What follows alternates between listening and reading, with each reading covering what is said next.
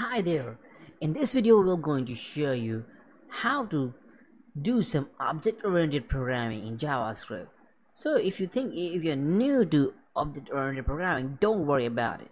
Object-oriented programming is just mimicking the real-world objects into your program. So if you have some real world problems that someone as some shops need a software to solve their problems, you can just mimic their uh, problems as an objects and just solve their problems. That's it. This is what is object-oriented programming. Let's do let's solve some real-world problem using object-oriented programming, and we'll do this using JavaScript. Let's open Visual Code for this, and it's a free tool that you can get from Microsoft.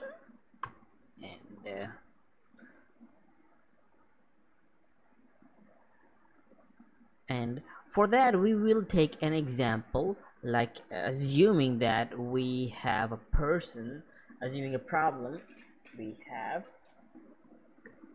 So let's open a new file and start by assuming a problem of order booking. So you have a pizza store and you got an order. So how much information you would like to store in your program? I think your order number. I'm just writing in the text what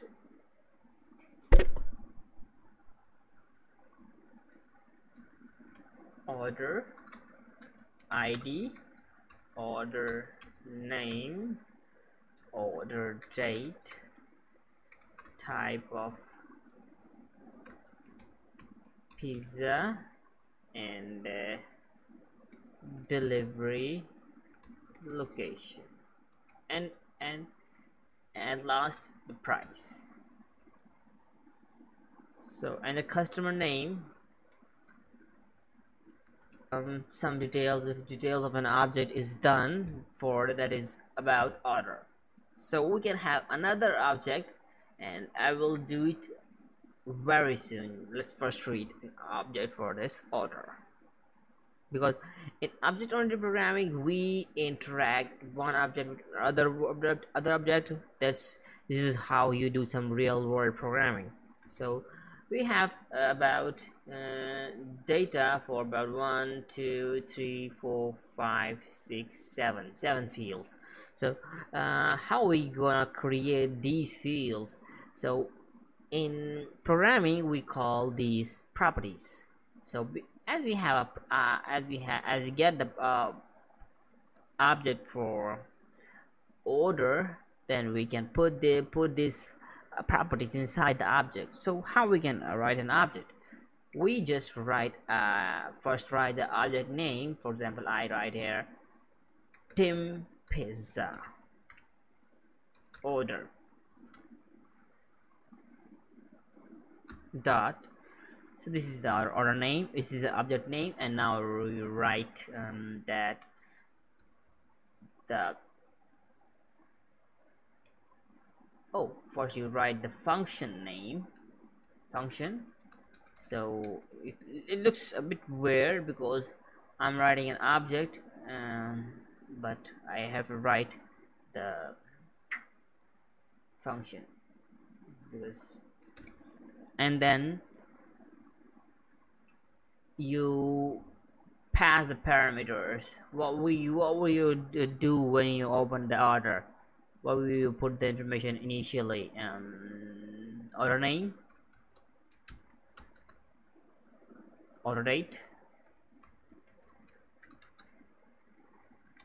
and type of pizza. Yes, what the client require, you give it to him, and delivery location, you also give delivery location, and I think the price, and the price as well, and the customer name. Sorry, customer, I forgot to mention that you should have properties start small cap, and then you can have the capital case as you like after for the second word. This is how we write camel case. Now you have the header done for your object, and now you just have curly braces open and close curly braces, and just do your code statements. So now you want to take this order name, order date, pizza type of pizza, delivery location, and price, and customer name data into the object. How we can do this? We will write it like this: dot order name is equals to order name. So what I'm doing is this, I am assuming that this, the order name, is the part of the properties of this pizza order.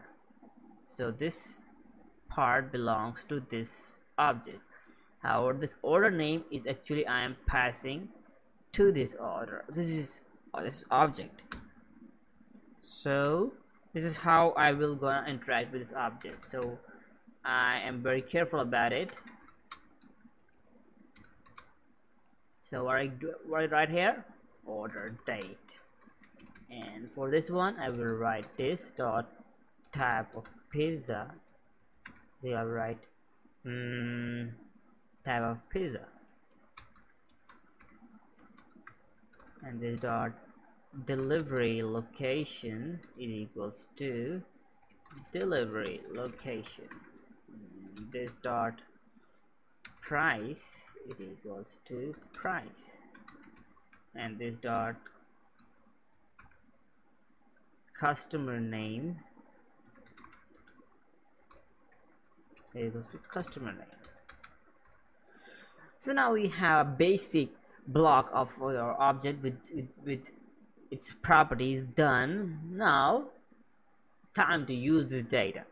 So for that you have to do some you have to do some operation block, and for these options to write these operation blocks you should have to write a method, a function that will do operations on this data, on this object. So for that you have to write a function for this object. So let's assume what operation we will do for this object. At first we will do some creating an order ID. Oh, I forget to put an order ID.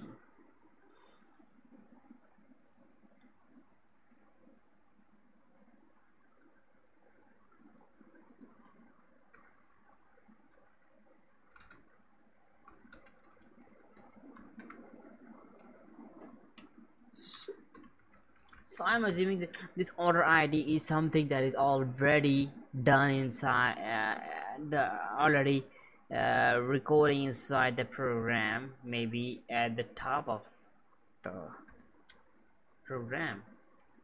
Order bar order ID is equals to 1.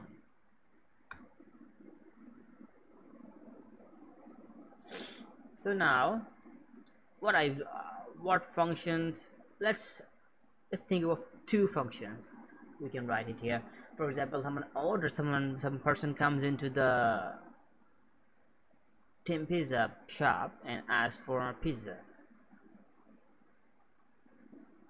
So you write function give me the pizza. So how are we gonna give me the pizza? So if they give the pizza, when they will ask you the order, they will ask you the type of pizza you need, and delivery location, and they give you a price. That's it. 3 things you needed, and the date, order name, and our ID will be done automatically. So let's write a function for this.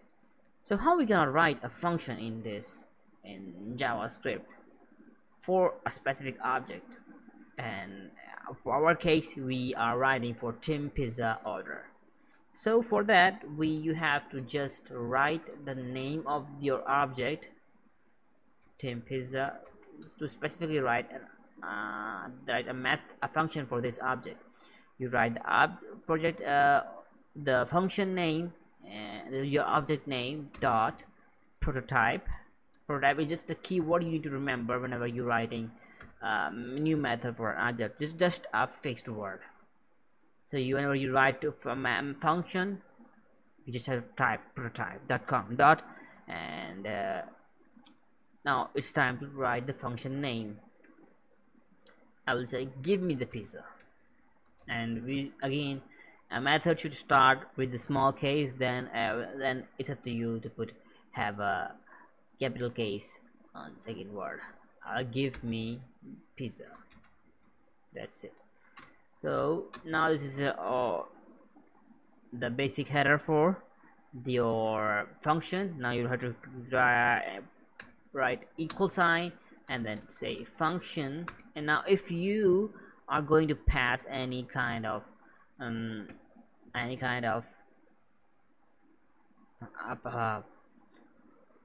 parameters to this object, this method, you will put it here. So for our case, we need to ask for from the client about type of pizza and delivery location. That's it. We do have type of pizza and delivery location, and the price will be submitted to him, and we also need the customer information. So this is things will be provided to him, and we will write the price saying for that.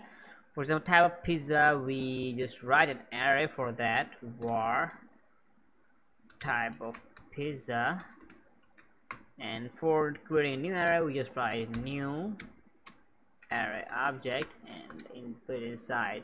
Well, let's say type of pizza like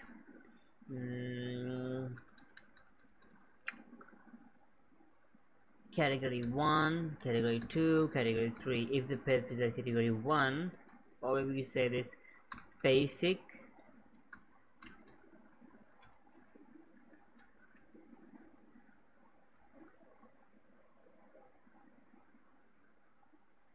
mix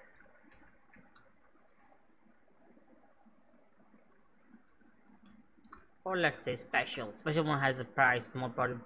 So basic is cheaper and mix is moderate and special one is a bit expensive pizza. So we will do the pricing for it depending on that. So now we ask for we already have the type of pizza information and delivery location and the customer pizza. Now let's start assuming the pricing for that. So this dot no we don't need to write this because we are writing function. We don't need to write a function this. So we say order ID is equals to order ID plus 1. So I think we need here 0. So this is the order ID I've given, and price is $12, and else whatever the case we will say it's expensive one. We'll say the price is 15. So now you have priced our pizza. Now we have checking out the delivery location. What is the delivery location? We already passed on it, and then that's it. I think this is what we will do the pizza, and this is how you do the pricing. And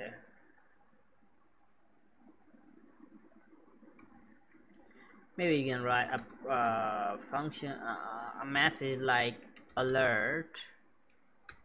Alert is a way to show the outputs of your message in browsers. I will show you very soon. Alert, and your pizza has been has been sent to you. So I think I have just created the basic building block of this program. Now if I'm gonna with having an method and an object. So now if I want to, so first if I try to open this code and try to run it out, you will see nothing happens. Let's say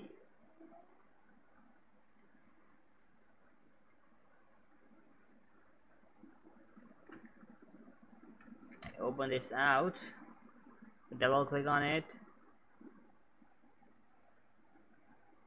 you see nothing